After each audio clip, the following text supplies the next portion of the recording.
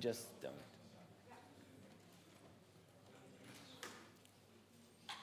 Okay.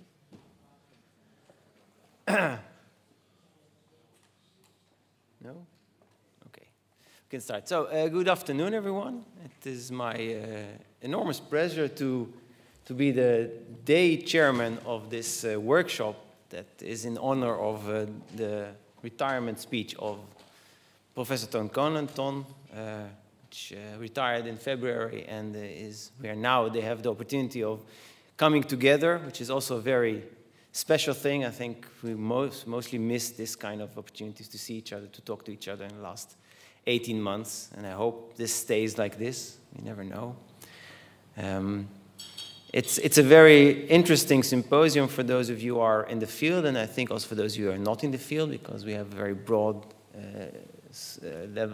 discussion from different experts from industry, but also from academia. The first speaker we have today, I need to switch, press the button, let's see if it works. Yes, it's Peter Windsor, all the way from the United States of America. Good morning. Hey, good morning. Good morning. Peter is a long-standing, very valued member of our community. I will not even begin stating all his jobs and things he's done for our community. He's currently part of Nubis Communication for spending many years in Bell Labs. And he's going to talk to us about the challenge of scaling capacity using optical networks. So, Peter, please take it away. Thanks a lot. Thanks for this very kind introduction, and thanks also for the opportunity to speak here. And Tom, this is all for you, of course. So many congratulations, and we'll get back to that. I wish I had been able to be here in person, but I don't need to explain to you why this is not possible this year. So initially, I wanted to talk about capacity scaling through spatial parallelism from subsea cables to short-reach optical links, until Tom told me that there's a large fraction in the audience of family and friends who doesn't know optical communications so well. So I changed the talk completely. And the first half of this talk is meant for all of those who don't know a lot about what us nerds are doing here, fiber optic communications. So maybe you get some, and digital communications, to get some appreciation and some insight of what we are doing and how we are doing things. And of course, I will also talk about fiber optics and scaling in fiber optics in the second half, which is more than meant to be for the experts in the audience. Okay. So let me start with something very important, and that's that many things that we encounter in our daily lives grow exponentially.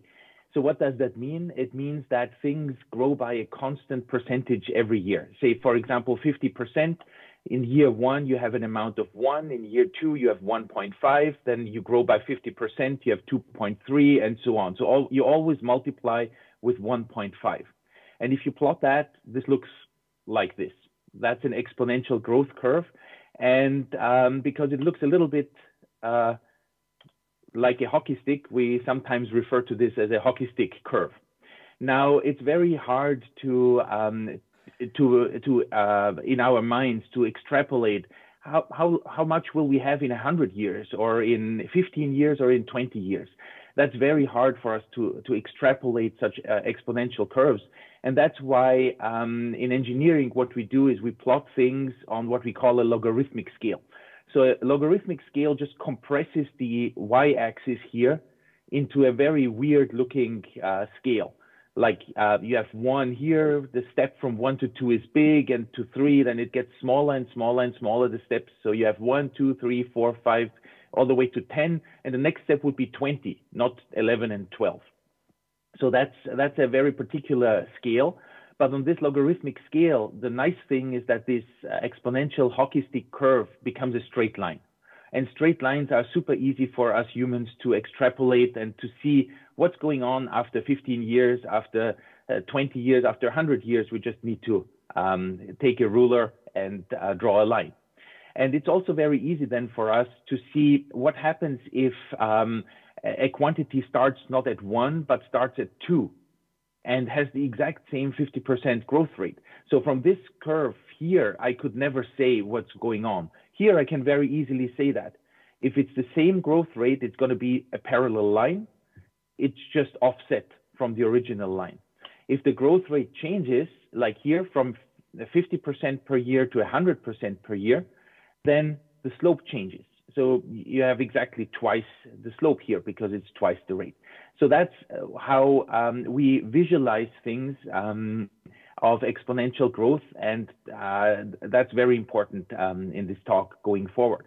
Let me give you some examples for exponential growth. One of them is the stock market.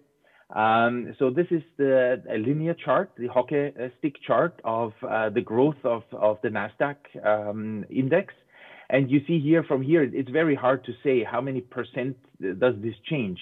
But then you plot this logarithmically, and you see that it's very well approximated by a straight line, and it's 10% per year. And if you had invested something in 1970, you would have a 100-fold gain today.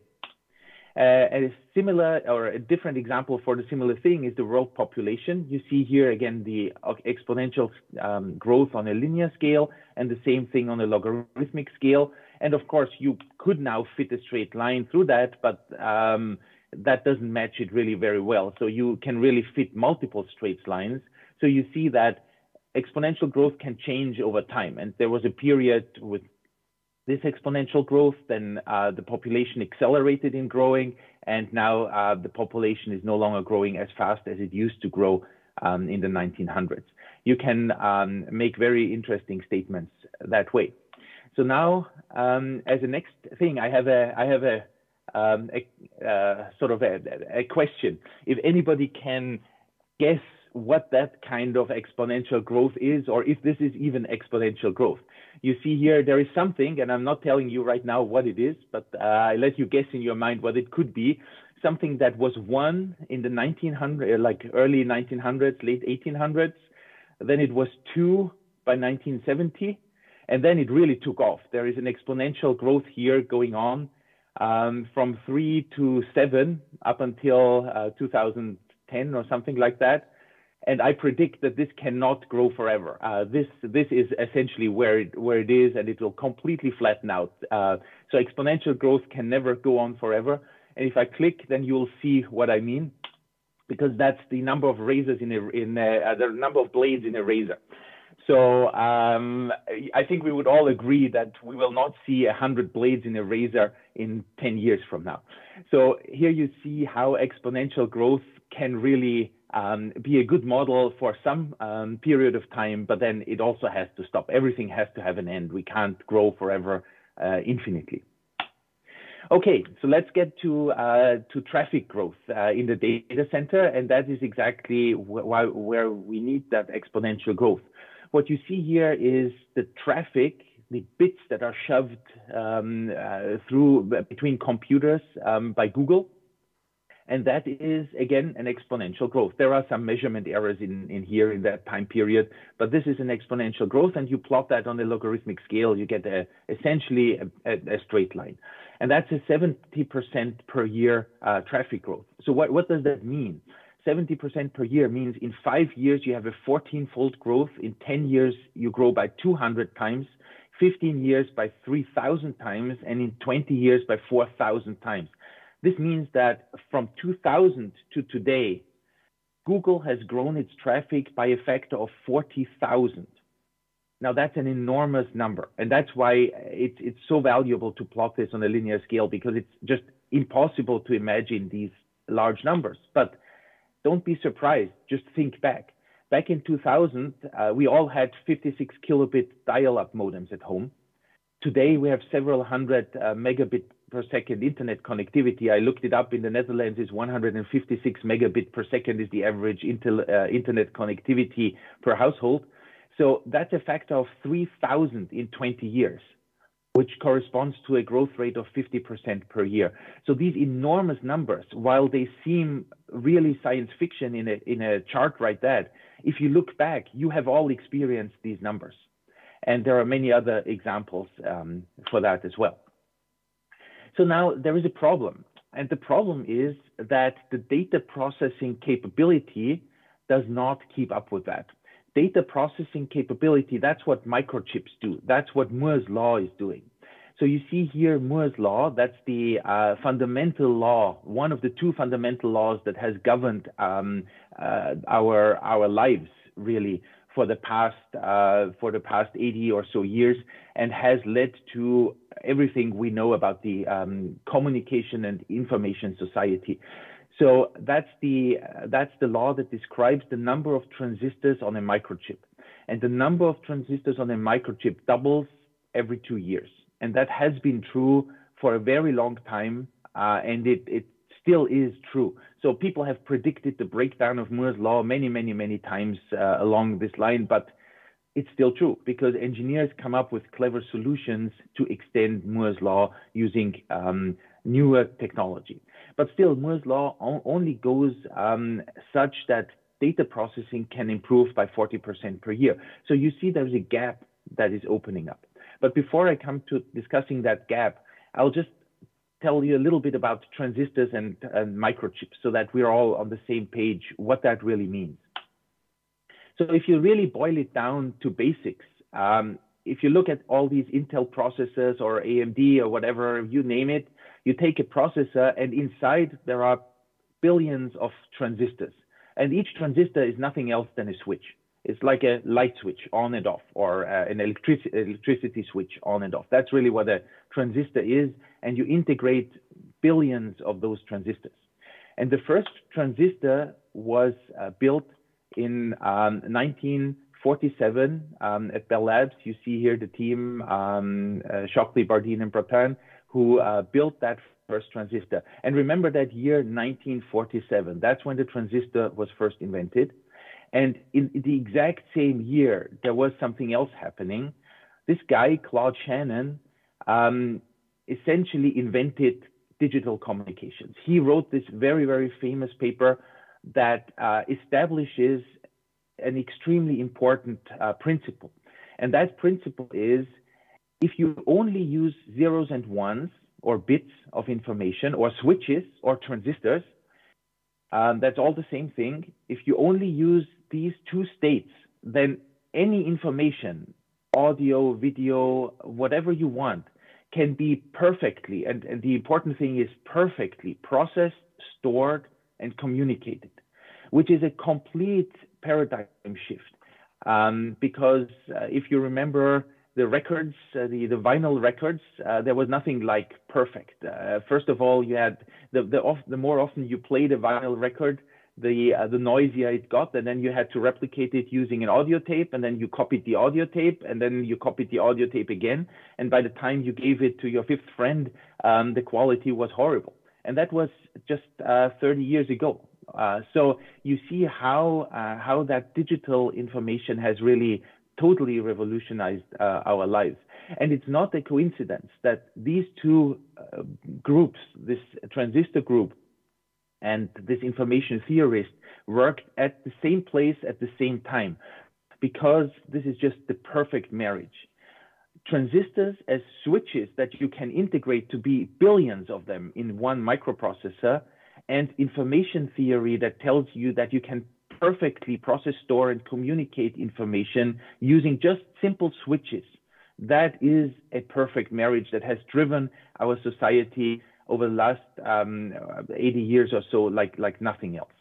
And that has enabled going from analog media like vinyls and records to digital media at first, and then to the cloud in the next step. So today, everything is really stored in the cloud. And what is the cloud? The cloud is just a collection of data centers. It's buildings, huge buildings that house thousands and hundreds of thousands of computers. And everything that we are doing today uses the cloud to retrieve information and to process information there. So you might ask, how big is the cloud? So the cloud is really all these warehouses. And what we did at Bell Labs, David Nielsen did that.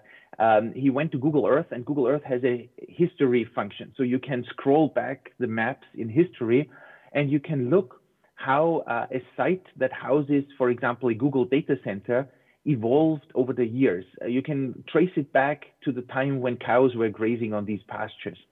So by doing that, you can see how quickly did the cloud grow. And what you see here when you plot these data points here, again on a logarithmic scale, because that's an exponential scaling thing, like so many other things. So you see that the data center real estate has been growing at 40% per year, year over year over year. And that's the cloud of the big four.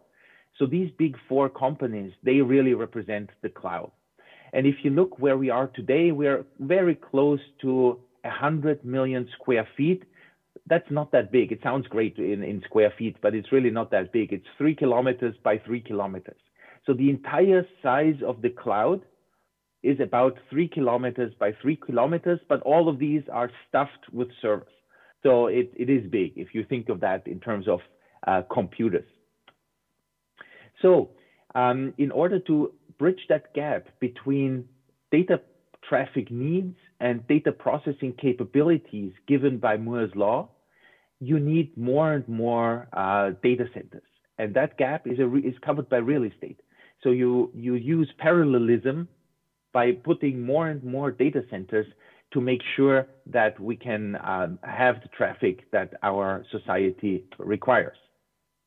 Now, there is another big problem. And if you look at the bottom side of these microchips, there is a lot of contacts, electrical contacts, and sometimes they are solder balls, sometimes they are like spring-like contacts where you connect this microchip to a printed circuit board.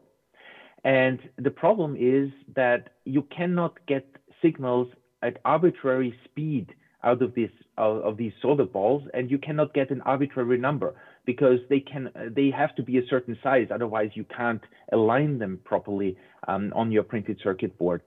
So there is a size limitation here, which leads to a chip I/O limitation. And the per lane or per solder ball bit rate that you can escape from a packaged microprocessor is only growing at 20% per year. And here you see exactly this thing, right? You see one straight line that has twice the slope as the other straight line. Both grow exponentially, but they grow at different rates. And that's a big problem because it means that there is a gap, and the gap is widening and widening and widening over time. And that's a really big problem for microprocessors today.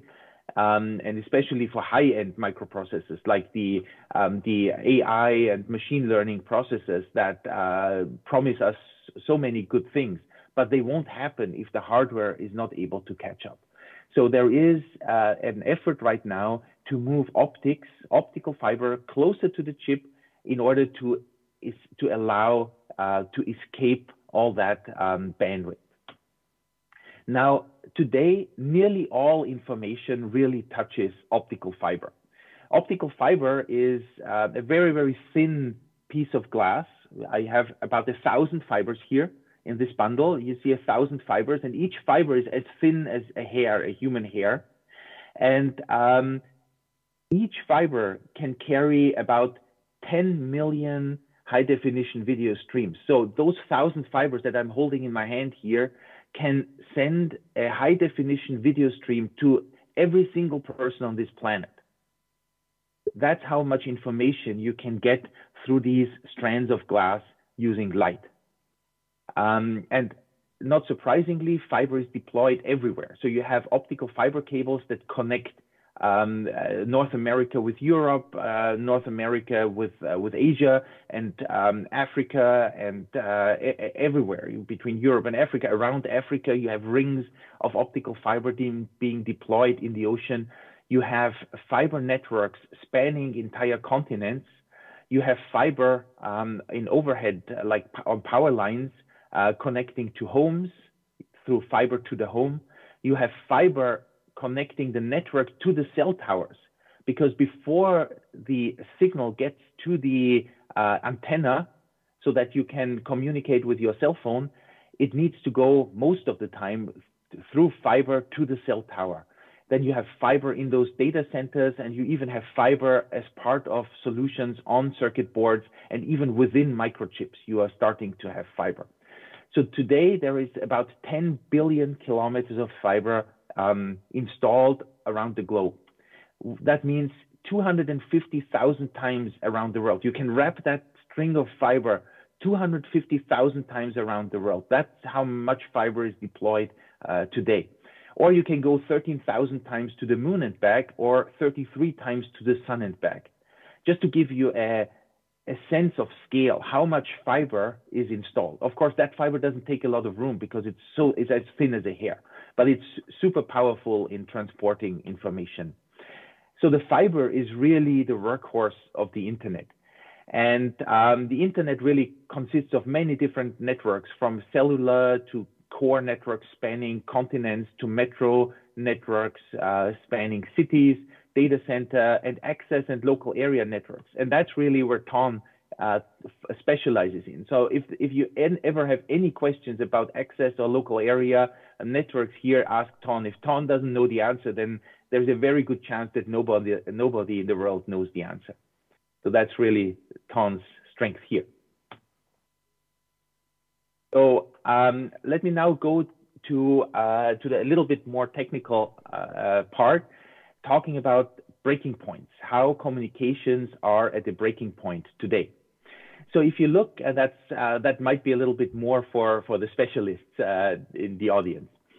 So if you look at the growth of per wavelength interface rates over the last 20, 30, 40 years, you see a very nice, again, exponential growth. So a linear curve on a logarithmic scale. And those are research results. And here you see the corresponding symbol rates. But what is really very striking here is that since 2016, since this OFC post-deadline paper here that showed around 200 gigabaud, there hasn't been any progress. There has been no progress in symbol rates. So symbol rates are saturating. We should be at 800 gigabaud today, but we are not. And that's a very clear sign that something is giving. This is a sign that exponential growth cannot go on forever, and things are starting to break. So I asked myself, why is that? Is it because researchers have gotten lazy? Is it because there is a lack of research funding? Or is there something more fundamental? And we really don't know. I think there is something very fundamental going on, but I haven't figured it out yet. What exactly is the fundamental thing that limits us from going much higher than 200 gigabaud? And you see the same thing, by the way, in commercially deployed systems. So I don't want to go into all the details, but you see the same saturation effect going on. And I'll just skip over that. And you also see the same thing in electrical traces, by the way. So what I showed before was optical per wavelength interface rates, but electrical chip lanes show the same thing. We had to go to PAM4 to go even to 50 gigabit and then 100 gigabit. And now people are talking about 200 gigabit, but I don't think so. Because if you look at the frequency roll-off, which is very, very severe, frequency roll-off of the channel, you see that at 56 gigabaud, so at 100 gigabit per second PAM4, you can go about 60 millimeters of electrical trace length using with an 8 dB channel loss at Nyquist frequency. So that's a pretty severe roll-off. So if you now double your symbol rate to 100 gigabaud to go to 200 gigabit PAM4, what you do is you either need 6 dB more of equalization, which costs you enormously in terms of power, or you have to reduce the size of your trace length to less than 30 millimeters. And that's a pretty severe constraint. And that's also why people go to optics now, because the trace lengths get so limited that from the microchip to the next optical transponder, you can only have a few centimeters of electrical trace. And that's exactly the reason why people look into co-packaged optics these days. And by the way, the same is going on in fiber capacities. So when I said that there is 10 million of high definition video streams per single fiber, that refers to this wavelength division multiplexed point here. But these points are very strongly saturating as well. And here we know that there is a fundamental reason for that. And that's, again, this guy, Shannon, who showed us how to calculate that limit. So there is a limit how much you can transport over fiber, and the longer you go, the less you can transport. That's always a rule in communications. If you go zero distance, you can transport infinite amount of information. If you go an infinite distance, you can transport zero information, and the reality is anywhere in between. So we are running against very hard limits, both in the per lane interface rate and in the per fiber capacity. But luckily, there is a solution, and the solution is parallelism. It's the same as deploying multiple data centers. If you don't have enough room in one data center, we are now looking into parallel optical paths. You have these fiber cables that contain 3,456 fibers per cable. Those are reality today, but that's not good enough because they lead to massive trenches with conduits like that. We want to integrate. So we go to multi-core and multi-mode fibers to leverage parallelism. The important thing is that the technology for that exists today, and we are confident we can scale into the next 20 years using an enormous amount of fiber, which is okay. It can be done, and integration can only make it better from here. And I think Kevin is talking a lot about integration. So with this, ad multos annos, Ton, my very, very best wishes for a fulfilling and not too lazy retirement. Thank you.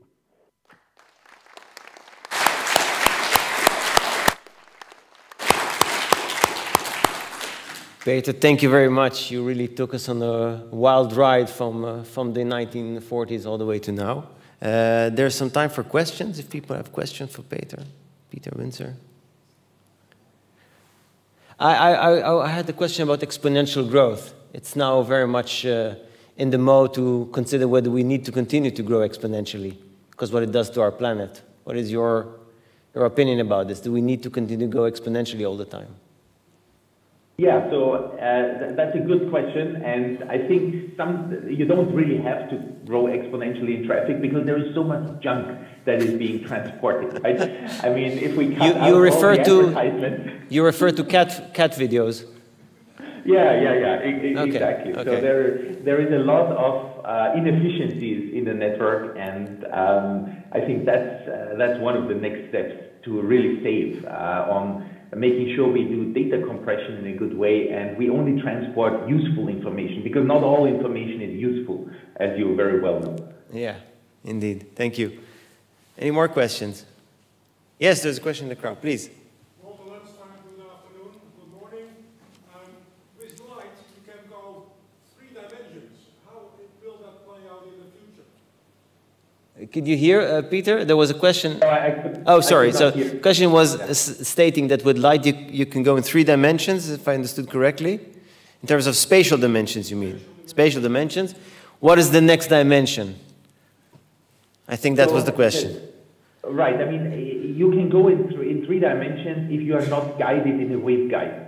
The waveguide itself is a linear thing, but within the waveguide, you have optical modes, many optical modes, and you can use those as your 3rd dimension if you want. Those give you an infinite basis of further dimensions by which you can scale capacity.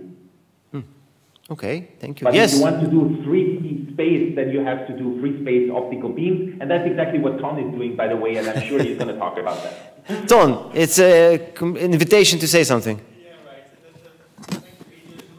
Yeah. Maybe you can use this one. Oh, sorry. Hi, Peter. Terrific talk. Thanks a lot. Thanks a lot. You clearly outlined the limits there are still in optical fiber and how to do about it. But indeed, you already pointed out. What about wireless then? And can we put that one in the game? And where is it? Somewhere, right? Absolutely. No, we can do optical wireless. The only problem with optical wireless, especially in countries where there is fog, and maybe in the Netherlands there is fog sometimes, is that light doesn't travel very well through foggy weather. You all know that because you can't see through fog, and that means you can also not communicate very well through fog using optical, or when it's raining or when it's snowing. All these things are a limit to optical communications in free space. But within the building, of course, within the building there is no fog, there is no rain, hopefully. So, so within the building, optical free space is a great thing, and it will absolutely happen. There is no question about that. Thanks a lot. Great. Thanks a lot, Peter. In view of time, we will have to move to the next speaker. Peter, you are more than welcome to stay online to listen to the other speakers. I hope you have the time for it. And I will definitely do so. And I really want to thank you again. Very much again. Thank you on behalf of everybody. Thank you. I pressed this button, I think. Yes, it worked. Okay, so our next speaker is oh yes, the microphone. Thank you. Oh, careful. Our next speaker is Kevin Williams. He's the current chairman of the PHI group in the electrical engineering department. And he's going to talk, well, your slides are here, but he's going to talk about photonic integrations, I hope. Yes. Oh, okay, very good. Thank you. I'll just get these slides up.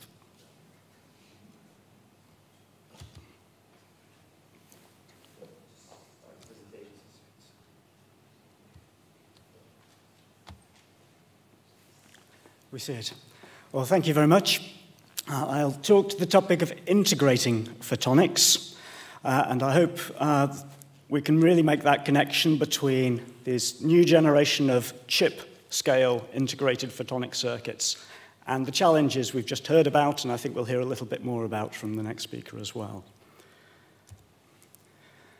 I've taken this slide from one of Peter's recent publications. I knew Peter would speak first, so I thought it would be nice and polite to make the link. And we see all his exponentials in all their glory, and they're all going pretty persistently up. This is telling us that we're using more and more data, and we don't see the end in sight at the moment. We've heard a little bit about the techniques that we're using to transport data in our communication networks. We're using more colors of light, wavelengths. We're using more symbols. We're using space in new ways. And, of course, we're getting faster. So all these techniques are being widely deployed, but we still need to go faster. We need more parallelism. We need higher levels of modulation. So that's something I'll speak to and the types of research that are needed for that. Is that going to work? Good. So where do we need it? Well, we all encounter the internet in our everyday lives. We have it in the workplace, at home, on the move. And photonics has a role in all of this. At the moment, much of these connections, we see it as a wireless electrical connection. But you see in the middle, there are concepts out there maturing in industry, and certainly Ton will speak to this topic, where we're able to use light in the wireless connection, offering security, efficiency, and bandwidth. And the pressures we have on internet now, it needs to be everywhere, ubiquitous, it needs to be wireless, and it needs to be instant. We need it instant for things for fun, I guess, gaming, video, but also things that are really valuable to our society, if you don't go for that anyway, such as e-commerce, telemedicine, all sorts of applications that are coming on stream, and in fact are already a part of our lives. We've got billions of users now. We've got tens of billions of connections coming on stream with all sorts of technologies that we're already familiar with virtual assistants, smart fridges, you name it. It's coming on stream now. So we've got a decade of challenges ahead. We've got challenges in terms of immediacy. How do we remove those delays when we're clicking on that must-have purchase and we want it instantly, but the computer's hung up? How do we move on from that? How do we get the bandwidth we need so that our video streams are not hanging up every 3 minutes? But as we heard in the questioning, we care about the impact on the environment, on our world now. So green, energy use of the internet is getting out of control. There's another exponential going on there. By some estimates, we're approaching 10% of electrical use. This becomes a serious problem when we scale up our use of ICT technology. So we need to remove energy, and we need to become more sustainable, reducing the critical materials in all our components. And light has a lot of answers. We've heard already that we can guide light inside of chips, microchips. We can transport over fiber. And from the question at the back, we can control in space. And one of the nice things about the photon, it doesn't see capacitance, doesn't see inductance. So we have a fundamental physical process, particle, that doesn't necessarily lose energy. And it can travel, well, at the speed of light. So what we need now, if we really want to make impact, is a way to mass manufacture photonic circuits, to embed photonics in many of our everyday technologies. And Peter's already highlighted the route to do that. Electronics has given us a rather nice template of how to embed photonics everywhere. On the left, the first transistor that Peter proudly presented from his former employer. A little bit bulky back then, but now if we look in the middle, the way we produce transistors, large plate-sized wafers with many microchips on them, and each of these chips of order 10 billion transistors. Quite a long way in a few decades. And because of that, we've enabled mobile computing. Something you couldn't imagine, I think, back in the first days of transistor technology. And I think something similar is going to be happening with photonics. Today, we have relatively simple components. We're starting to integrate quite complicated chips, but the functionality, I think we still haven't really imagined the full potential. I'll start off with an example of a chip that we've designed at Eindhoven that gives you an idea of what can be made at the same time. And this is the key to integration. How much can you put, how many different functions can you put in the same piece of semiconductor? And this is high risk, isn't it? It does work. So we see we can make lasers, and we can program the wavelength. We can tune the color just by changing the electronic signals. We can put modulators on so that we can convert data from electronics into optics. We can filter. We can combine lots of different colors at the same time and get hundreds of gigabits off the same chip. And we have detectors, all this on the same chip.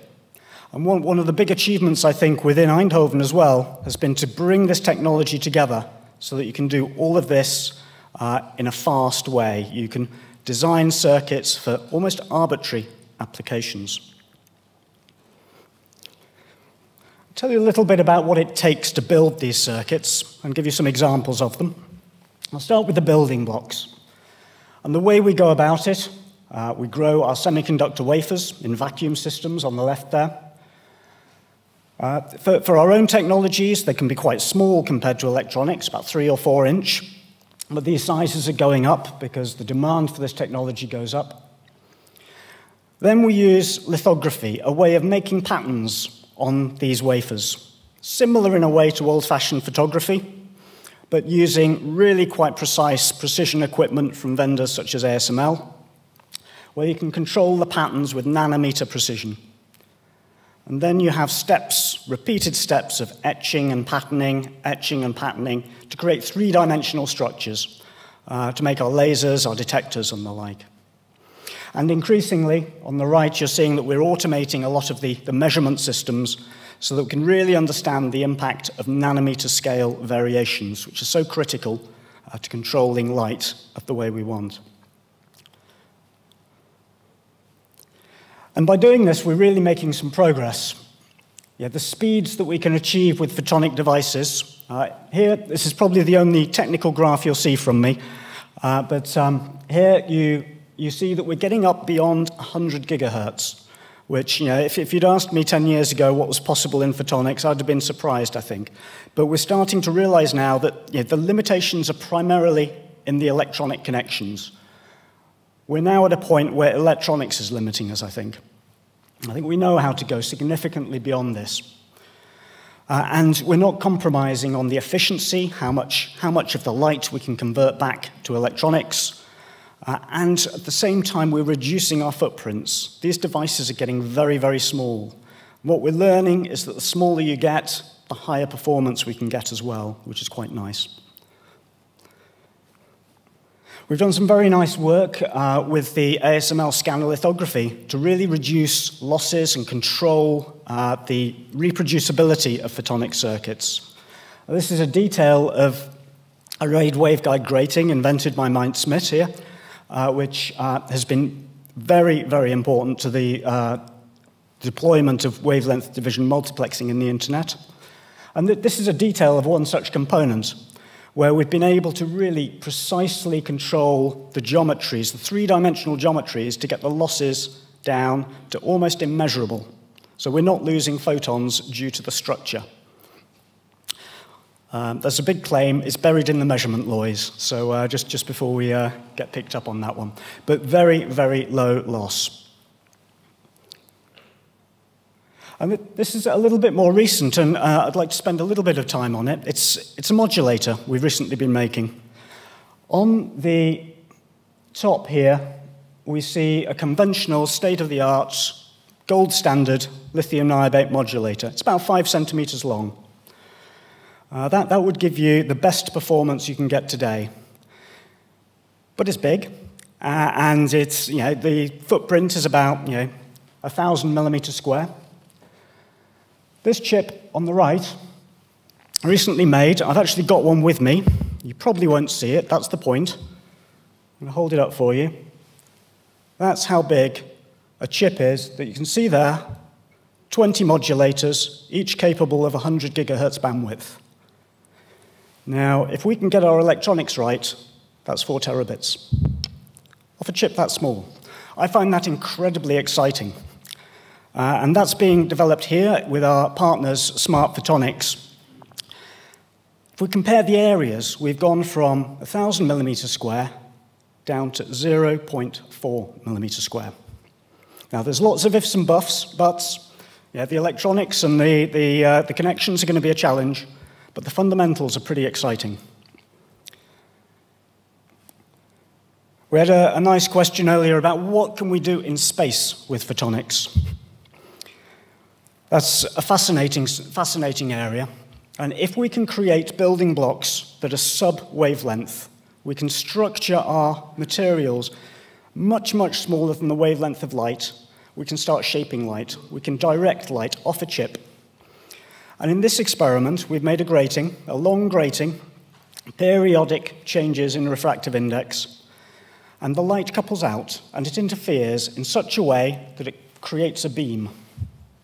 This chip, again, it's not the same chip, but it's of this size, this order of this size. You can imagine a beam of light being generated in such a chip and focusing on the back wall. We could steer it across the back wall of this auditorium, I believe. I roughly did the numbers and assumed we were 50 meters. I think it's a little less.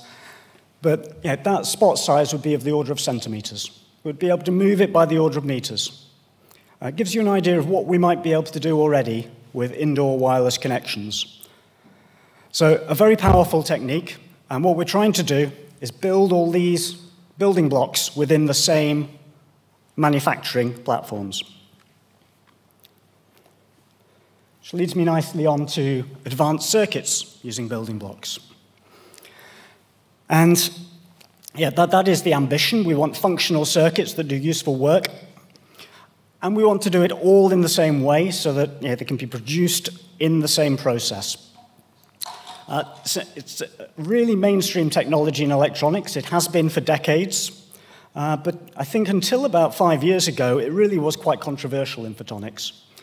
People genuinely felt that making lasers at the same time as modulators and interferometers, that was just too hard. Mike, I think, takes a lot of the credit for this. This is now widely accepted. And in fact, I think it is now really accepted as the only way to accelerate circuit innovation. And a measure of that success, of course, is the foundry model that is being established in the Eindhoven area. What can we do with such platforms, though? Well, a nice recent example, I won't go into too many, but a nice one that's quite topical, is quantum encryption. How can we build chip-scale solutions to really secure our data? In this case, a little bit of photoshopping, but I think it's justified. But underneath that photoshopping, you see a bright laser source. very low noise, with attenuations so you can get down to the single photon level, and really precisely balanced interferometers so that we can phase encode single photons and use this to distribute keys over the internet. Another interesting function we're looking at: how to get light back and forwards off the same fiber. Might seem a bit counterintuitive, but if you do that with electronics, you send a signal out, you send it back at the same time, you've got a big problem. They interfere. Light's quite clever. Photons don't necessarily interfere with each other. So you can send them out and have them come back, and if you're clever with the polarization and use magneto-optics, you can get them to return down different paths. So we can have one fiber or one connection, one antenna, sending out signals and receiving signals at the same time. This could actually radically change the way we imagine communication devices. So that's... And a final circuit concept that I think is quite valuable going forwards, combining many wavelengths. And here we've got some work on tunable lasers. Our tunable laser work is already quite broad in its coverage. We can go hundreds of nanometers, thousands of terahertz scale and beyond, tens of terahertz. So that's already achievable in a reasonably mainstream technology. But what we've done in this circuit is we've combined 4 different sets of lasers that have been made at different wavelength bands. So we've tuned the wavelength, the center wavelengths, quite significantly by the order of 50 nanometers. We're spreading across much wider ranges. We've got a single chip solution that could be generating hundreds, possibly even thousands of channels, depending on how we wire it up. And that can be fast programmable. All the techniques we're working with, we can be tuning the performance in phase at least with 100 gigahertz in principle. So this could be a really powerful solution for decongesting networks. We could be reassigning capacity on the fly.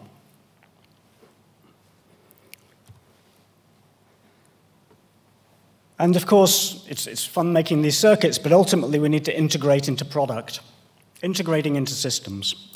Well, to some extent, that's Ton's work, so I'm not going to go too far down that direction. But there's a little bit of work that we can do to help, I think. And within the scope of our integration research, we're looking at wafer-wafer bonding. How do we assemble electronic wafers and photonic wafers? Looking at self-assembly. How do we drop down a photonic chip onto another silicon technology and have it align itself so that we don't have to use any precision?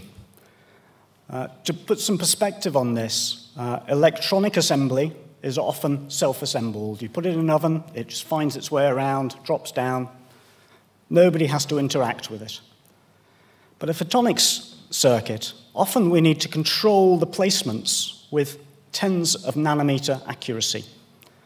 And the tooling for that is really quite challenging, and it slows down the production. So it means we can't mass produce. So if we can come up with schemes that are mass producible, we're able to integrate photonics into mass producible technology. The final technology I mentioned is printing chips on silicon. And there we're doing new work on transfer printing, where you're able to detach directly onto arbitrary silicon materials. To give a little bit of a flavor of this work, firstly, integrating photonics and electronics, a little motivation, a pictorial motivation. So we started, of course, with high-speed connections to our chips. We've got a very fast modulator in the middle there. It's a very small one as well, actually. That one's 50 microns long, so 0.05 of a millimeter. And you can see here that the electrical connections are dominating at the moment. We've got a large capacitor. We've got matching impedances to make sure that we don't get electrical reflections. So this is all quite big. Next step was to hook up with our friends in the IC group, who are very capable and able to design very fast drivers, electronics. so that we can connect the driver electronics straight to the chip. And our bond wires are getting very small. We still haven't quite fixed this part yet. We've still got a bit of decoupling going on. But this did enable much faster performance. And that was a major step forward. And more recently, we've been integrating by placing these chips directly onto material silicon germanium circuits from NXP. And this has been very promising. We've been able to create modular detectors already with wideband transimpedance amplifiers. We've demonstrated lasers running on top of this technology. I think that's probably a world first. And it's clearly a route to miniaturization and mass manufacturability. I should highlight that while we do a lot of technology and production research here in Eindhoven, in this particular work plan, we've been working with the industry because we're very keen to see that we could do this in a production environment. And a final example, we have a wafer scale test and assembly. This is analogous, I think. It's the same sort of technique that we have for self-assembly. And the challenge that I identified earlier, we're trying to connect light beams that are defined within micron waveguides into other systems. And if it's a micron wide, we need to care about displacements, errors in alignment of orders tens of nanometers. And yet, mass production tools, they are very robust to many microns. These experiments here that you see, we've been able to etch and create waveguides that are freestanding like fingers. And these fingers drop down onto another microchip, lodge in place. We can be quite inaccurate when they come down, off by about 4 microns. But once they push in, and they can push in by a solder reflow, they lock in place with lithographic accuracy. So we achieve that 10 nanometer accuracy because they're just slotted in by the mask definition, by software, effectively. And we've been able to do this very reproducibly with tens of optical connections, very small pitches, and very reproducible excess losses of below half a dB. So very promising going forwards for assembly with other silicon and panel-based technologies. I've talked mostly on the topic of communication. I felt it's appropriate just to say a couple of words on what other opportunities may arise. Much of the work we do is actually looking at sensor and imaging technologies. And some of the fascinating opportunities we're seeing coming forwards, certainly with our industry collaborators and friends, is looking at infrastructure measurement, imaging. At Photon First, a very nice example, they have placed fiber optic sensors with photonic chip readouts in the building so they can detect tremors. They can detect earthquakes coming. You can embed this sort of thing in rail networks. Companies are starting to do this already. You can embed it in bridges. You may be aware that we're seeing critical fails in some bridges around the world. To be able to predict that months in advance would change how we maintain and design infrastructure. And in the center, we have the autonomous vehicle, new robotic systems, being able to image with precision. The example I gave earlier about being able to image, send a beam to the back of the room, well, we can actually see the reflected signal as well. We can measure that reflected signal and build up an image of what is up there. We could use that in a car. We could see at speed what is 200 meters ahead of us. This is the technology that can be chip scale. And beyond that still, we'll hear from Patti Stabil later on, opportunities in neuromorphic computing, quantum secure data exchange, and of course, I hinted at it earlier, software-defined networking. And this all plays to the combination of speed, the capacity, the precision, the parallelism that we can achieve using photons. That closes my presentation. Just to emphasize again, I think there's real opportunities because it's the fundamental nature of the photon. We really get this bandwidth that we're all craving without the compromises. Thank you.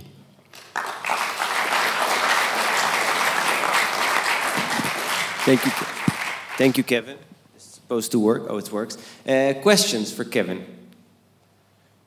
Questions? Too many questions. Ton, you want to ask something?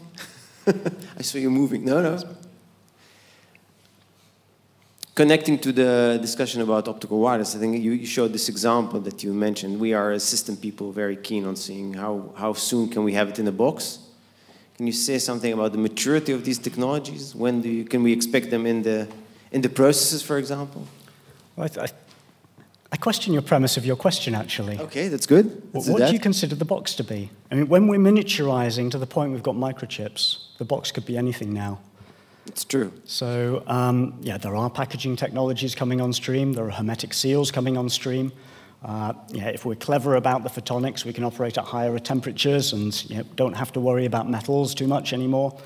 So, yeah, I don't know the answer to your question, but I think we need strong guidance from systems group as well to really make sure that we get that, get the form right. Yeah, that's true. And you deliver the blow to our electronics people by saying that the photonics is now doing everything, but the electronics is the bottleneck. Is it so bad? Are we really up against it? Or they are up against it? No, I think that was a careless remark, and it's good that you picked me up on it, because I'm sure others will pick me up on it too. Some of them are in this room, so. Yes, one of them smiling at me right now. So there's incredible progress in terahertz CMOS, for example. Indium phosphide electronics is incredibly powerful. I don't take it away from that. But when it comes to a mainstream technology that is good DC, almost DC, through to 100 gig, 400 gig, we struggle. We do. And it's not just the electronic chips. I generalized a little bit. It's the way we connect between electronic chips and photonics. That is incredibly important, and that's what's limiting us. Yeah, I can understand that. Any more questions from the audience? Yes, please. Thank you very much for the presentation. I'm quite from another direction. I am a political scientist and political philosopher. If I understand your presentation, the new technology makes the world omnipresent, connected everything to everything, wireless, and in real time.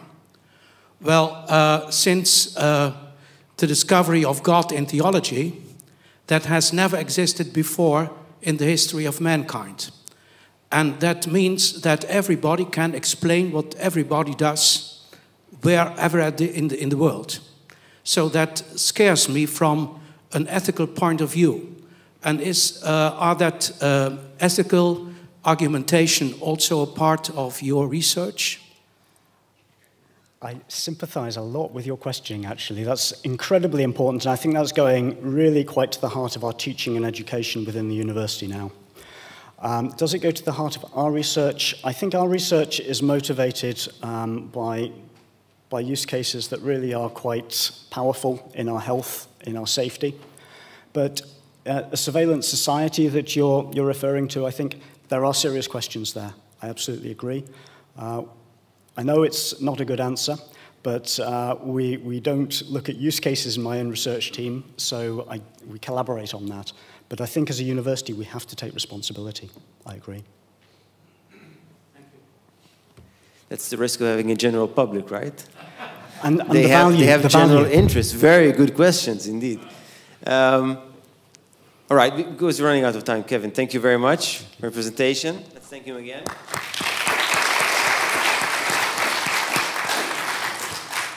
And our next speaker is from the industry. Gerlas, where is Gerlas? Yes. So our next speaker is the CEO of Genexus, and he will find his presentation here, I'm sure. And he's one of us. He studied here, so, right? Actually, I didn't. You didn't? Oh, see? I missed it completely. But sorry. That's okay.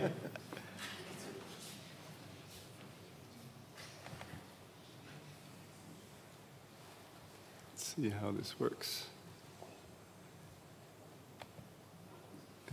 This is the other one. Can you give me a hand here? Yeah, sure. Because it's... You mean to leave you stranded here? Let's see what goes on here. This one, right? No, the one on top. I clicked it. Oh, there it is. And then you... And then No, you want to go to slide. the slide, first slide, and then you want to start. Yes, thanks. Ladies and gentlemen, thank you very much. It's a great pleasure to be here. As Oded said, my name is Gerlas van Eindhoven. And first, I'd like to personally thank Ton Koonen, Professor Ton Koonen, for a fantastic collaboration that has lasted for more than 20 years. You've always aimed to build the bridge between science and application and between the university and the industry. And today, I hope to show you that your vision and your faculty have helped to make that a reality. The title is Too Much Broadband is Never Enough. I know it sounds a bit like a James Bond movie title, and I think that's quite timely because I think the release of the movie is imminent.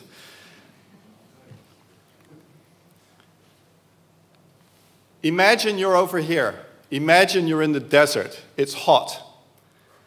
And there's just a little bit of water. The only thing you can think of is to make sure your camels drink, because they can take you back to civilization where you might be able to have a drink too. When resources are limited, we automatically restrict ourselves to the bare necessities. And now, consider this picture. The last thing you think about is drinking all this water. Right? If you imagine the possibilities, you see energy, you see transport, you might see things like agriculture and for sure entertainment, right? If there's an abundance, the possibilities become limitless. But in recent times, we've been limited. In fact, today I'll talk about the endless possibilities of broadband internet connectivity, but we also have to consider the world in which we live. This place used to be packed with people, and now it's nearly apocalyptic, as if only the pigeons survived. And it's not only the scenery that has changed. Our experience of life in the past years have changed. We couldn't go outside anymore to meet friends after a long day of hard work. We couldn't share the experience of that first sip of cold beer on a hot summer day. Everything that we used to do and that we took for granted came to a halt. But we did find ways to change. We adapted to the circumstances. And we continued our lives online. Obviously, we continued. And we used tools like Skype and FaceTime, Teams and Zoom. I think we're using Teams today even. We continue to live our lives, but we did it differently. It's probably the most interesting social experiment for a philosopher. We started to work from home. We changed our whole work-life pattern. We educated our children from home. We did our shopping from home. We ordered food from home. And of course, we also relaxed from home. And let's be honest, probably most of you have been watching a movie sequel in the extended version for the third time, or watched whole series in a row. And we've come to notice how important it is to be connected to the internet, and how important it is that that connection is stable and reliable and strong, and that, of course, it covers your whole home, because you don't want to be in the garden and then, oh, no connectivity, can't do my work from here, or can't enjoy a movie from here. And it's already mentioned in a couple of other presentations today, fiber to the home. And here I show you some statistics and some predictions. The graph in red shows the number of homes that have access to fiber in Europe. And as you can see, this will grow to more than 300 million homes in Europe in 2026. And I believe that's more than 75% of the homes. And in blue, you see the number of homes that actually take a subscription from that fiber network. And that take rate is growing even faster and will reach about 60% of all European homes in just 5 years. So there's big numbers and there's big potential. And I'm not the first to show a machine like this today, because we also know that this huge demand for connectivity and communication requires a similar growth in electronic devices, and as we learned today, also that growth is exponential. All the devices that you use, they require integrated chips. And you've undoubtedly seen on the news that there is a chip shortage. And everyone is experiencing this firsthand. I know that people have ordered a car and are waiting a year for it. You just can't get your products anymore. And to put it in perspective, ASML, one of the top companies in the Netherlands and in Europe, and just around the corner from here, reports fantastic sales numbers. They reported 4 billion net sales and more than 1 billion in net income in 1 quarter. But there's still a shortage. And this reflects also the growth in our industry. It's not just those exponential curves. Now, when there's huge growth, it also makes us very, very vulnerable. Remember this ship that blocked the entire global logistics. Imagine that your products that you're waiting for are on here, or the products that your business bought and you're depending on for your income. So the question is, what is really going on? And in my view, we are just starting to see the effects of the digital society. More and more people are using broadband. You all are using broadband. And everyone wants a better, higher quality connection. We want to be connected throughout our homes. And we want all those devices that we buy to be connected. And yes, I also don't know where it's going to lead us in 50 years. But this is the way the world is going. And all these devices connect to the internet. So I think we're really at a tipping point. The way I see it is that there was a time, you could say, before COVID. Let's call it the BC era, before COVID. And now we're entering a new era. I call it the AD era, the Aegis Digitalis. In other words, we are now really entering the future. And basically, that is the theme of my presentation today. Because the future is coming. But how should we prepare for it? What solutions do we require? The choices that we're going to make today are going to have big impact, and not just on ourselves, but very much on others and future generations. And therefore, your question was exactly spot on. We don't know. But one thing is clear for us. The future does require connectivity, and fiber is going to play a key role in that.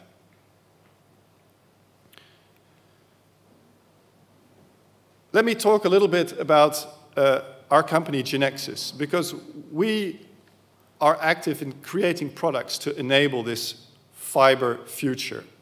We create products for network operators and internet service providers where you take your broadband subscription.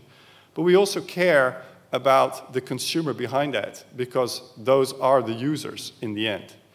And so we provide our solutions for everybody in that chain. And when we do that, we always try to remember that we are preparing the network for the future and hope we can build a positive impact. Because we do believe that people deserve fiber. We believe that fiber connectivity is, in essence, a right. It's something where you access to information, where you access to the world. And we've seen in recent times how important that has been. When we say people deserve fiber, we want to provide that nearly endless speed to the home and distribute that throughout the home. Because basically, when this lady asks for fast Wi-Fi, what she really needs is the speed that fiber provides. And to go back to human terms, we want to enable her to work from home in the way that she likes. We want to enable this father to coach his children so that he can prepare them for their futures. And in the end, we want to put a smile on this girl's face. Because that's what we do. That's why we do it. And I believe it's not just our company, it's everybody in this auditorium. We want people to enjoy life. We want people to participate in society. We want people to be able to do their work and to interact with people, with other people. We want to enable people to be part of this new digital society. And we want to put smiles on their faces because it's not just work and study. It's also about fun. And therefore we say everyone deserves fiber. And the common thread in these pictures you just saw, you don't even see the fiber. Because of course, as a user, you're not directly interacting with it. But you do need that fiber to have the connectivity to that broadband internet. And you need all that technology that is being developed here at the university and in the industry to be able to make that a reality. At Genexus, we've made it our mission to be part of making this a reality. And basically, we say we want to get from fiber to the home to Wi-Fi to the tablet to make it really usable for humans.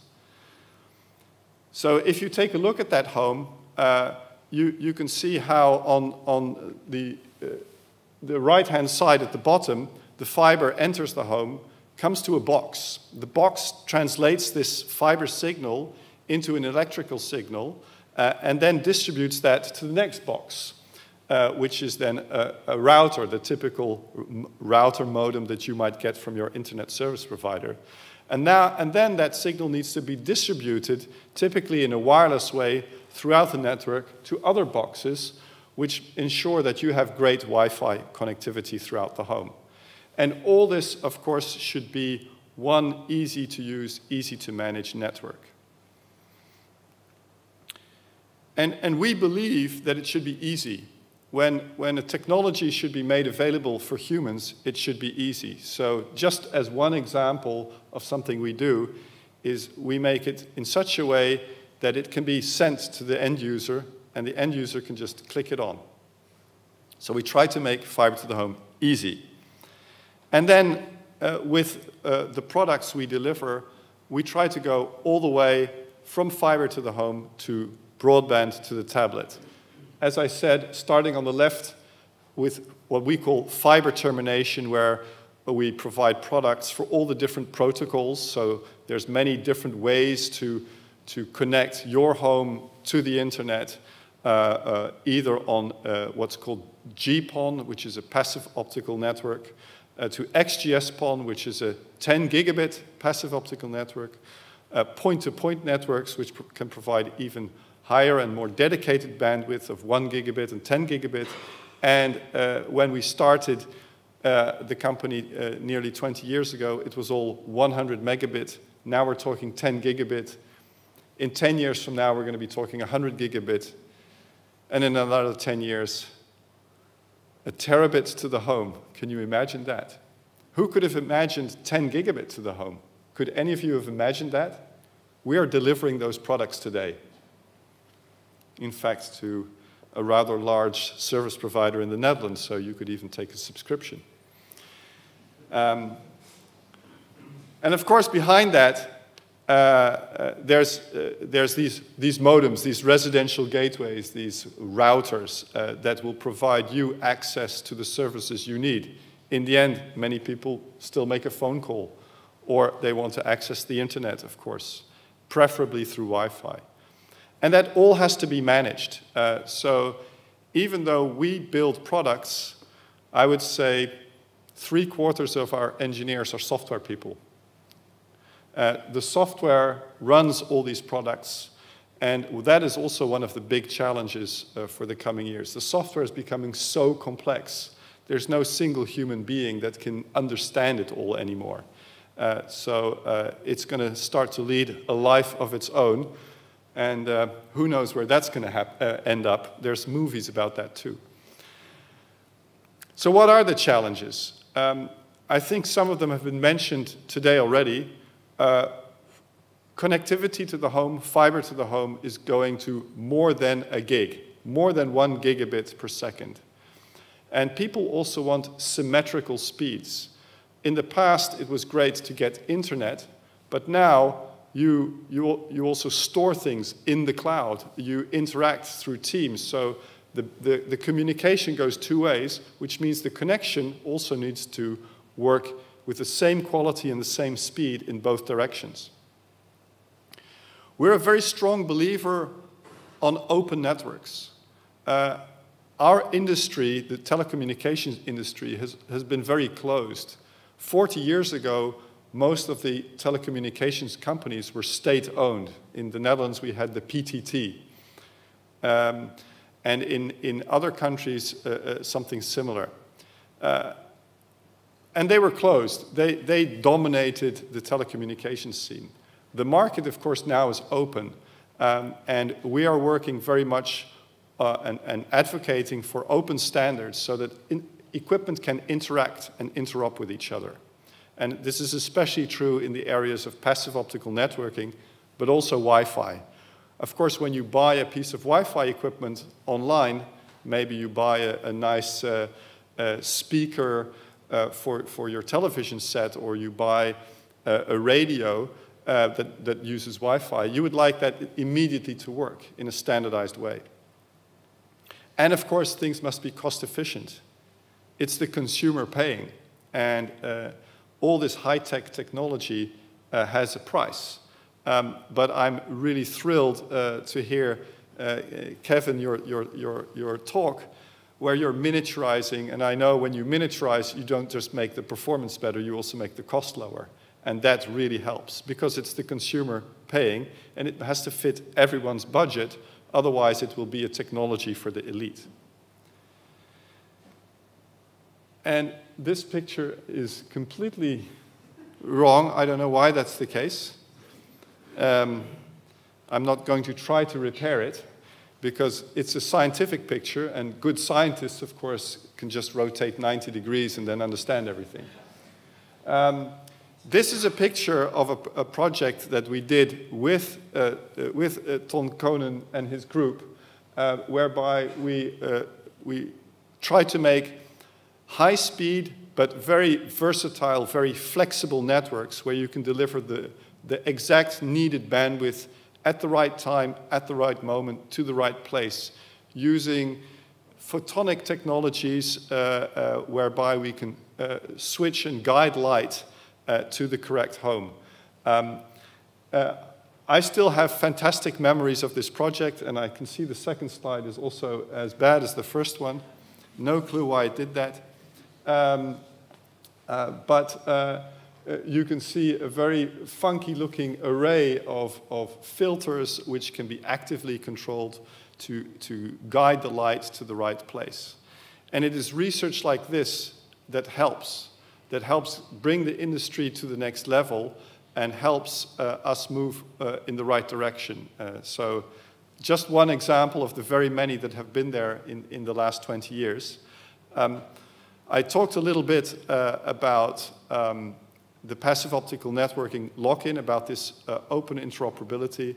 And also this is an area where I know science and industry have worked together very well to bring things to the next level.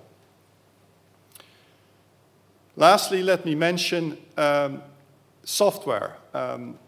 Software is crucial, and especially open software is crucial. When software becomes closed, it becomes controlled by most likely a particular company who can do everything with that software. Closed software often makes it easier to build, but it also makes it very, I would say, it gives big problems for the future because it basically creates monopoly positions. We believe in open software. So when we develop our software, we base it on open source platforms. And of course, you have to build things on that. You have to make it work. You have to continuously work to get a router to the public that is usable, that is easy to use and does the things that you as a consumer want. But in the end, we believe it has to be based on openness. Because then I'll go a little bit back to the more philosophical approach. In the end, it's not about technology. It's about people, right? It's you and me, our friends and family, our colleagues. It's basically everyone in the world. And as we've seen, we know, let's say, we know instinctively, I would say, that interaction is part of being a human being. Without interaction, humans would not exist. I read in a book that it could be one of the key reasons why we humans have become the dominant race on Earth. Because other, let's say, human-like creatures, if you will, communicated less. They were stronger than us. They were probably even smarter than us, but they didn't communicate. They didn't interact. And it's this interaction that gives us the progress. And that's exactly, I think, what we're building. When we're building communication technology, we are building the possibility for us to interact with each other. And as you've seen with the virus recently, it was really key that those interaction possibilities were there. It made us stronger, and it helped us take care of each other. And of course, when people and interaction come together, it creates life. And since we're working on communication in the home, everybody thinks mobile phones and 4G, 5G, and who knows, 6G and 7G. But actually, you spend most of your time at home. That's where it happens. So I'd like to close off with just giving you a few examples of innovations that have taken place in the home, and then asking you how you see that they have impacted the world. Take this example. This lady is using a washboard. I ask it to some young people, they don't even know what it is. And of course, they do know what the picture on the right-hand side is. And then I ask, so what did it change? Well, you know, it took less time to do the washing. And similarly, the invention of light, or even broader electricity, made our lives simpler, easier in a way. It saved us time. And I've lived in Africa as a kid, and I've seen children and women, it was typically never the men, walking with water, bringing it for miles and miles. And now we just opened the tap. That also saved time. But if you really think about it, it did something much, much more. These inventions, they made our lives easier, but they also changed things dramatically. All the domestic appliances gave women the possibility to do other things, to participate in society, to get a job. Things like electricity and good water enabled children to spend time at school instead of carrying water, and after dark, well, no time to do anything else. So I believe that making things easy can have a huge impact on the world. And that's why we say making communication easy really is the key to a better world. And just repeat, what I believe in is that people deserve fiber. Thank you very much.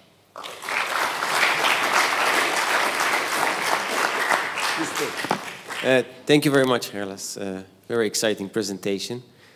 Questions? Yes, there's a question there. Oh, excellent. They don't have to think so hard. No, they need to hear on the stream. It's complicated. Thank you, Gerlas, for a very nice and exciting presentation. My question is something that a similar question I give to my students. When we speak during the course, I can easily say it's no problem to give 10 gig, 15 gig even, to the home. So not a big issue, actually. It's a question of money, that's all. So what we are going to do with this? Can you give your vision what we really can do with this kind of stuff? And in 1 tera, I will be really excited to listen. Yeah. Well, thanks for the question. So the question is, what are we going to do with all that bandwidth? And the answer is, I don't know.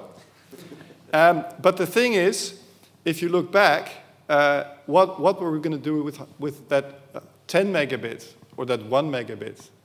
And now it's just not enough. As I said, we're providing 10 gigabit. And of course, you don't need 10 gigabits today.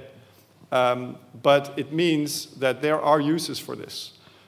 Obviously, the quality of everything you get is much higher. The resolution on your TV screen is much better.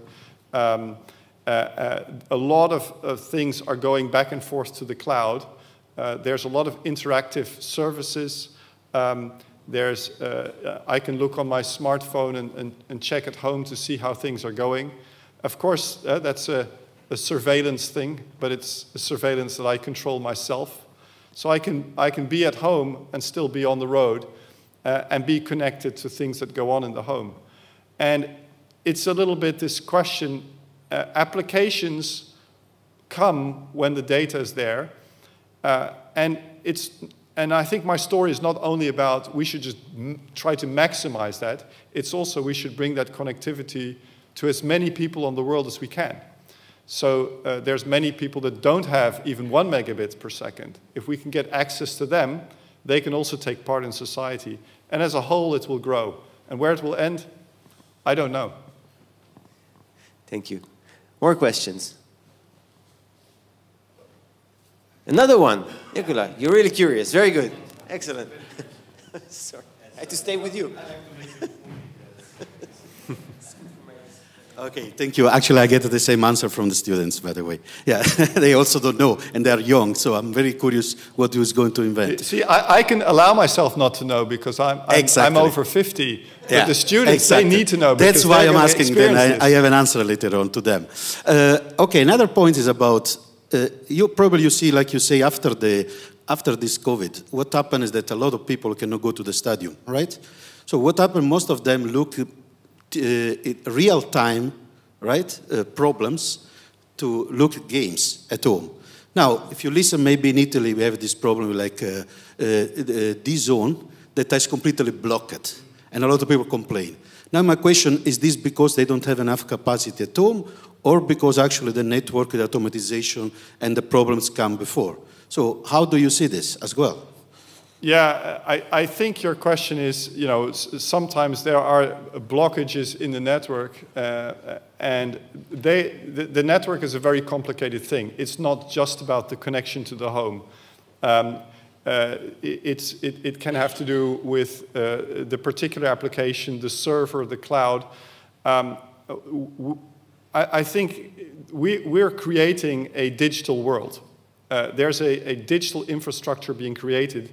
I really like to remark about you can wrap fiber 250,000 times around the Earth. If you really try to imagine it, or 33 times back and forth to the sun. We are creating a digital infrastructure, and like with any infrastructure, there's going to be traffic jams. We know them, and you in Italy, for sure you know them.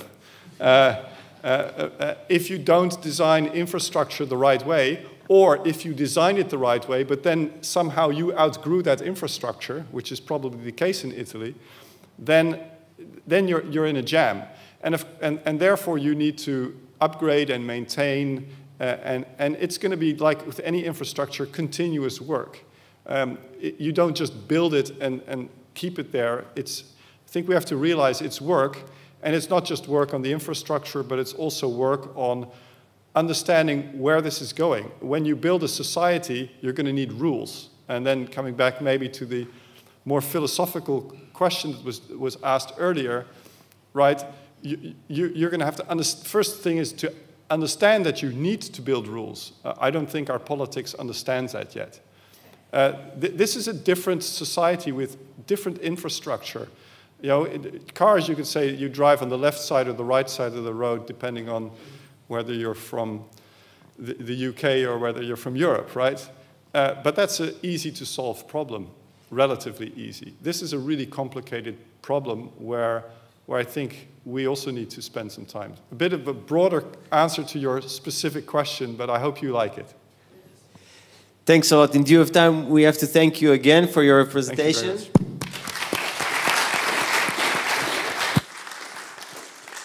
And we move to our last speaker, Patty Stabile. Yes, it's here somewhere. Yes. Left with much time, I guess, right? It's good. Okay. Yeah, so thanks for inviting me to this symposium, Ton.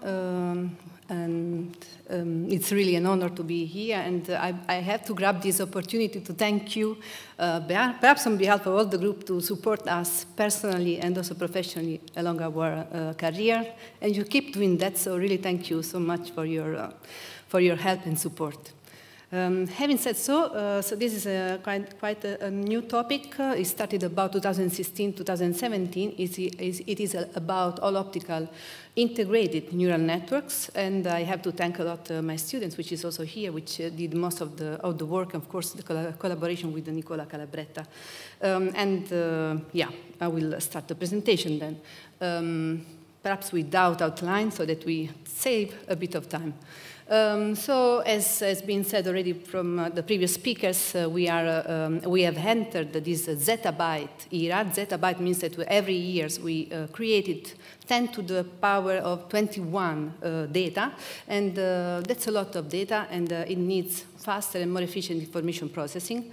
And what you see here is a supercomputer, and the fastest supercomputer can execute up to 100 billions of mega operations per second, but it really at the astonishing price of 10 million watts, which is enough for 1,300 households. So this is one part of the problem, but there is another problem which connects also with what Peter was talking about, this computing gap. So it's true that this is very expensive, but on the other side, we really need to catch up on this computing gap. Computing resources are lacking behind what we actually need to process, which is a lot of data, of order of tens of zettabytes now. And if we start doing a naive, let's say, comparison with our brain, I know that is very naive, but this is all about an opportunity. The brain has been demonstrated that can execute about the same order of magnitude operation, so about 10 billion of mega operations, but at only 20 watts power consumption. So what we see here is a big opportunity. What if we design supercomputer which, let's say, resemble the way the brain works, the way the neurons are interconnected? And that all starts. So what are artificial neural networks? Artificial neural networks are information processing models which are inspired by the brain. And there are many flavors of those. Normally, they tend to really mimic all the small processing which happening within the neurons. But most of the case, we tend to mimic the brain interconnectivity and the parallel computation. And this has been already shown that that works very well with things that actually we can do very well, but the computer cannot. And these are like voice recognition or badly handwritten digits or object recognition. And of course, the hope is that we can use these to also for higher bandwidth applications like sensing or data transmission or autonomous driving. And just to mention that artificial neural network concept has been there already in 1950. Why are they so powerful now? Because they rely only on the presence of massive data sets. Only if we train the neural networks having a massive data sets, they will be able to predict very accurately the outcome let's say, engine, of your process. So it's now that, that we generate in massive data sets that we can use actually artificial neural network. It's a bit of a strange, but let's say the solution calls the problem back. But that is the way it works. And artificial neural networks are not that complex as the brain, of course, or as the biological networks, but are more simplified, much more simplified systems. So you see here a bunch of let's say, white balls, and these are the neurons. And they are stacked in layers, so we may have sorry, I thought, yeah, we have different layers. The more layers we have, and you will call the network, in this case, this is a feed-forward network, because your data comes from the left and it goes towards the right. You can have a shallow or deep neural networks, so just to connect to what you tend to hear on the television, on the internet. And the most basic model of a neuron is actually this one. It contains two main operations. One is a linear operation, which is all about algebraic operation. So what you have is a multiplication factor times the input, and then you have here a summation of all the outputs at this point. So this is our linear part. But that is followed by a nonlinear part, so a nonlinear function, which is also called activation function, is a sort of threshold that if the output at this point reach out that threshold, then the neuron, you say that fires, which means that it sends the data from where it is to the next neurons at the end of the synapses, at the end of the synapses. What I want to mention is from now on we will talk about inference. So we just run these engines, but we won't talk about the training. So training a network is very important. It's really all the things that you do to make sure that that engine actually allow you to send in a certain number of data, and then, for example, be able to recognize this badly written 2 to be a 2, or this badly written 7 to be a 7. So it's the training, actually, which allow you to do that, and the more data you use to train this network, and the more accurate they will be. So hope that was clear. It has a sense now to know where are we in terms of computing hardware, and when we do that, of course, we need to relate to electronics. And this is probably 2 years old, the graph, but I tend to keep it because it's really nicely, I think, sorted out, and then you'll see why. And of course, for who is curious, you can look at this very nicely written paper on the electronic state of the art. So what happened in electronics, as this has been already mentioned by Peter, is that, of course, when conventional computers were not enough, people were starting moving into the accelerator, into GPUs, into TPUs, by adding up computational units. In this way, they managed, in fact, to increase the computational speed that we need. So the number of operations, this is a multiplication and accumulation operation, means per unit of time. So this is looking at what that means that we use parallel operation, and this is also very similar to what happens in a brain. So let's say that already when you do GPU, you do a sort of neuromorphic computing, if we want to say it that way. But by doing that, actually, you increase linearly also. Your power consumption will scale linearly with the number of computing units that you add up. That means that your energy efficiency stays always stuck to a certain level.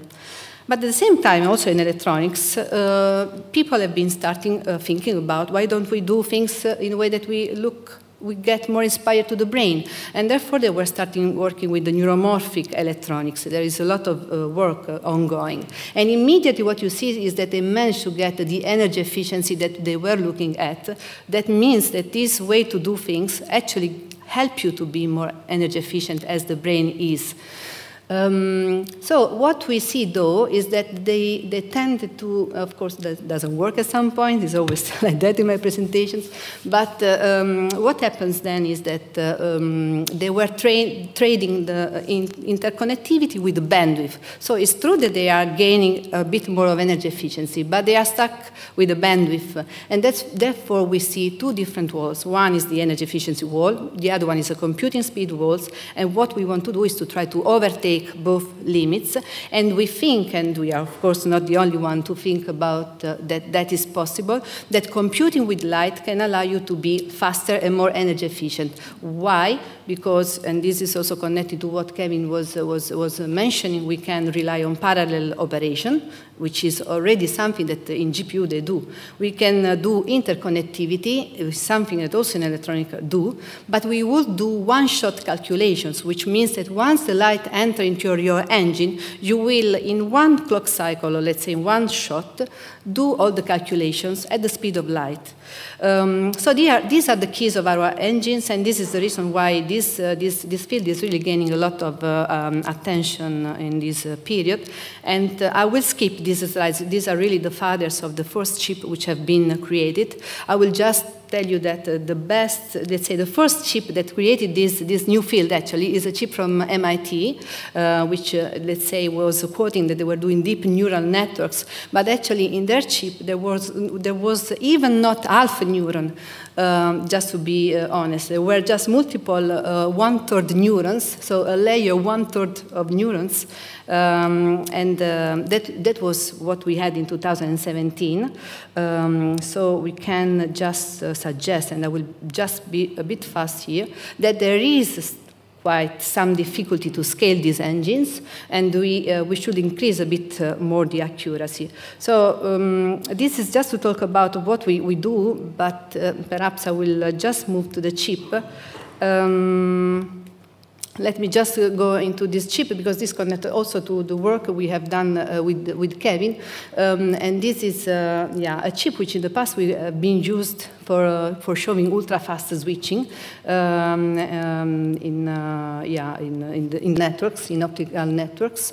But in this case was used to demonstrate that we actually have already co-integrated on a chip 8 linear neurons with 64 synapses, just to see how can we check the correlation between what we see here and what we actually have on the chip. So you will see that you have 8 inputs, and we can input in each of the inputs up to 8 wavelengths, but this is depending on the filters that we are using here. We have the shuffle network. This shuffle network is exactly identical to this shuffle network. And then here we have just some filters for noise rejection. And then we have a matrix of weight, which are actually the weight factor that you use to multiply to the inputs, and then you will sum up at some point here through the use of broadband optical couplers, just to identify where are the neurons. So this is one neuron with 8 inputs, and yeah, you have a stack of neurons on chip. You can simply remove this part because it has not been used in this chip. So the chip can be much, much smaller, and now on the IMOS technology can be even smaller. What kind of experiments we do on this network? I will skip these two first slides. It's what I told you before, but this is like nice because it is a toy example. Of course, you will recognize it's a toy example, but it's easy to understand that you have an image, you know that this image is an iris flower, but you don't know, or you want to know if it is, which species it is, if it is a setosa, or if it is a versicolor, or if it is a virginica species. How do you do that? You need to access to 4 attributes of these flowers. It can be the length or the width of the sepal or of the petal. Okay, so you have this engine, you don't know what it is, you have a black box, this is an engine which has been previously trained, and you send in different attributes into the engines, and you want to know at the end, is that which species is this one? So your engine, in this case, using neural networks, will do exactly that one, will classify what image that is. And we have done quite some experiments with this because we wanted to understand if it is better, and this is one of the research challenges in this period. It is better to have one single chip where you have only one layer of neurons inside, and then you come out into the electrical domain, and you come in again into the optical domain, and so on, so forth, and so forth. Or it is better to, let's say, try to scale and add up more neurons onto a single chip to be more accurate. So we have done those sort of experiments, and let's say when you start doing these experiments, you get out this classification accuracy, and you see what you have at the bottom there. You send in different attributes, and you see at the output if you really get it right or not. 42, the first part is very right. The second column, you know that you have made one error. 26 is right, 9 is an error. And the last column, it was right. So in that case, you get a classification accuracy. What we did is to investigate if it is better to have an all-optical network. And sorry if I won't be specific, but what we were trying to understand here, if it was better to have all on a chip, or if it was better to do an hybrid computation. So what we understood eventually is that an all-optical implementation, so trying to have more and more neurons into the single chip, would work better because, of course, you avoid to have the noise attributed to the analog to digital conversions. Yeah, so this is the kind of investigation we did, and there are many more trying to integrate on a single chip full neurons, and also to try to investigate what happens when you stay in the optical domain multiple times. So this is all in the optical domains, and you see what happens when you stay in the optical domain. And what we understood is that the accuracy visibly improved, and also you even have a net layer GAN, which allow you to understand that you can really can scale up to more levels. Important slides are the last two ones. There are many, many more research challenges. As you see, I've started with half a neuron on chip, then we moved to 18 neurons on chip. There are many more research challenges that we have to address, and for sure understanding about the scalability. Yeah, and of course Kevin has helped us to understand to which level we can push our chip. The end-to-end system performance, and this is something that Peter would for sure ask about, where are we in that sense when we actually have the photonic engine and we connect it to the digital world? What happens? Do we still gain or we don't? We still need to keep electronics as a reference. It doesn't have any sense to keep working and do just incremental work if electronics is just fastest, it will be always fastest. So we need to keep electronics as a reference, and also try to combine the world of mathematics, computer science, and hardware to try to co-design machine learning algorithms with the optical hardware, because the optical hardware is an analog chip, and it has noise involved, it has low precision, so we need to take care of all these things. In conclusion, I wanted to mention that our engine, but a multitude of other engines which are being developed in this period, follow in this class. The top GPU computer that we can think of is an NVIDIA 800, is about here, so we can guarantee about almost 100 Mach per second with an energy efficiency of about tera Mach per joule. I wanted to point out a very nice paper, 2D or not 2D neuromorphic computing. Would that be better to make it in a planar way, or we need to move into a 3D integration scheme? If we do that, and by doing end-to-end system performance calculations, actually we get that 3D photonics can overpass electronics. And finally, yes, again, I will just say that the combination of the scalability of new disruptive technology, which can be photonics, but can also be spintronic, and all will be possible also within the new Ford Institute that has been recently opened. And the work together with also colleagues from mathematics department, I'm sure will allow us to fill in the computational gap that I was talking at the first slides. So that is all I wanted to tell you. Thanks for the opportunity. Thank you very much, Patty. A very interesting talk. Maybe many, many questions, but I'll give the guest of honor the chance to give one. Thank you, Odette. Thank you, Patty. As you said, you want to mimic the human brain, right? Well, we also have memory in our brain, right? We have, sorry? Memory. Yes, I mean, yes. we tend also to memorize things. Yes, yes. So, do you foresee also in your schematics somewhere a role to put in optical memories, and how?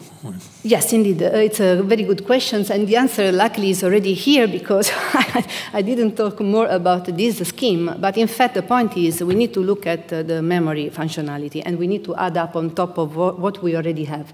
So in principle, we can live with the ultra-low loss properties of silicon nitride, for example. We have a fantastic platform for non-linearities, but we need the top part, you call it synaptic operation, that has to have a phase-changing materials, or some sort of materials which actually you program and keep staying where it is. So I'm really happy that you asked that. In-memory computing, we call it, is very important concept that will enable us to overtake electronics and to make it really useful concept. So in fact, the 3D photonics was including already the memory concept. Thank you. We are beyond time. I'm really sorry, Patty, and thank you for being so quick. Yes. It was really fascinating. I want to thank all our speakers for this afternoon, for this workshop. Some of you, I hope, are able to join us in 38 minutes for Ton's presentations at 4 o'clock. I think we now have a coffee break. And thank again for all the speakers and for you to coming, and we'll see you, most of you, after the break.